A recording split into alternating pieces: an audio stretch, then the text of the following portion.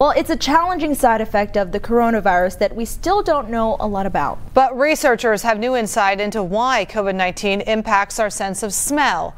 Medical reporter Liz Bonus explains. So we collected the olfactory bulb from 23 deceased COVID patients, as well as 14 control individuals negative for COVID. What they found out about our loss of smell has not been the focus of previous research.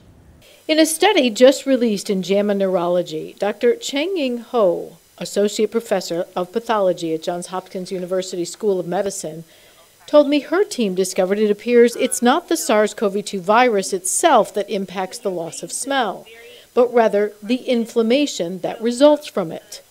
So this tells us that the damage caused by COVID extends beyond the nasal cavity and involves our brain region. She says the part of the brain that receives the smell signal becomes dysfunctional in the many people that report the loss of smell after a diagnosis of COVID-19 for up to 6 months. So, of course, the obvious question then is there anything we could do to possibly interrupt this? So we speculate that it's probably caused by inflammation.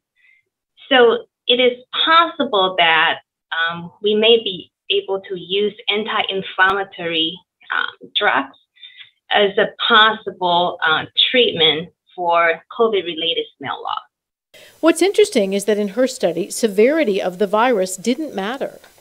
We have had patients that only had mild infection but had very severe damage in the olfactory region. That means she doesn't know yet if those who are vaccinated who tend to get less severe disease are less likely to lose sense of smell. She is now working on that next study to find out if there is a lower rate of smell loss in people who are fully vaccinated. I'm medical reporter Liz Bonus. Now back to you.